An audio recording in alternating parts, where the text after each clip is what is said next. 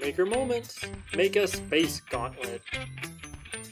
The things you need to make your space gauntlet are some cardboard, something to write with, a lot of popsicle sticks or tongue depressors, string, straws, scissors, something to cut cardboard with, and a lot of hot glue. Now, first step is to take your flat piece of cardboard and trace your hand on it. Your gauntlet is going to fit your hand, so that's why you're using your own hand as the model for this. As you cut out your hand, make sure that you have your fingers separated because each finger on your space gauntlet is going to move individually, so that's very important. And as you trim it up and kind of get it looking a little bit nicer, you may need to remove a little bit of extra cardboard from between each finger, just because that's going to allow each one to move a little better and keep them from bumping into each other, just like your regular fingers. Okay, now, just like your regular fingers again, your space gauntlet fingers need to have joints on them.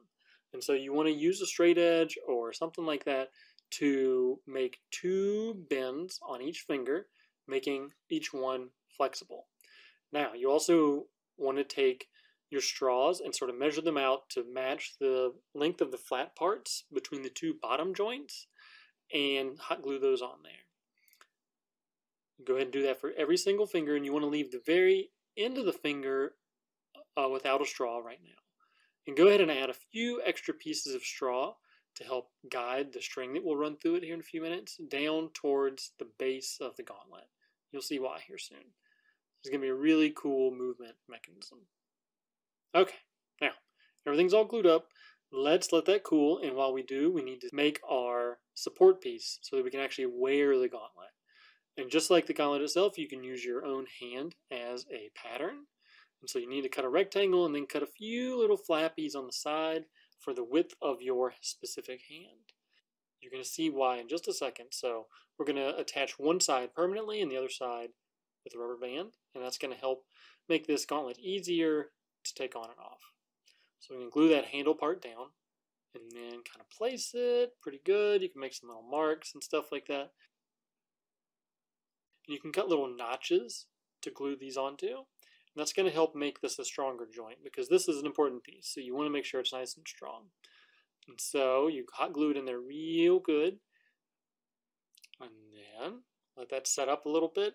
Now you got to figure out how you're going to add the rubber band attachment there. So in our case, we're going to use a popsicle stick right here. Hot glue that on the bottom side. And then fold these flaps in. And then we can easily wrap a rubber band around that. And it'll help hold this gauntlet on our hands.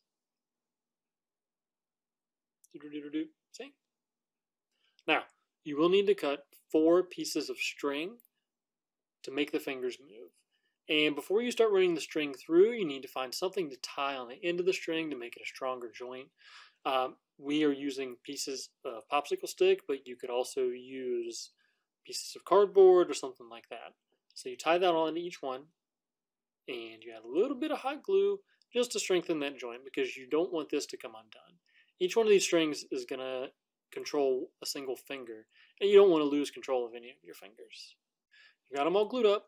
Now run the other end of the string through all of the straws all the way down to the hand brace we just made. And when you do this, make sure you glue that end piece up on the very tip of that finger and use a pin or something like that to hold the end of that end of the hot glue. That's a pro tip for not getting your hands burned. All right, now, fun part. We're almost done. You have to do a little test fit like that and tie a loop on the end of each string so that you can hook your finger onto it. See? So do that with every single finger. That way, you can make sure the movement is as good as possible. And each one is going to be a little bit different length because your fingers are different lengths. On the back side of your gauntlet, you're going to want to do some reinforcement because the cardboard might not be as stiff as you want and it might bend a little bit while you're using your gauntlet. So feel free to reinforce as much as you like. You can do it with popsicle sticks like we're doing here, or if you have some very thick cardboard, that might be a better way to go. You could use thick cardboard for the arm part, or you could just layer more cardboard on top. Now we're almost done. Well, one last thing we need to do is make the thumb in sort of like a permanent position because we can't control the thumb super easily like this, and we want to make sure that we're able to pick stuff up. So we need to reinforce it, and have the thumb pointing up at about 90 degrees. In our case, of course, we're using more popsicle sticks and hot glue.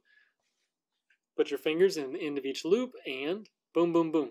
You can pick all kinds of stuff up. Maybe you can pick it up and throw it. Whoa!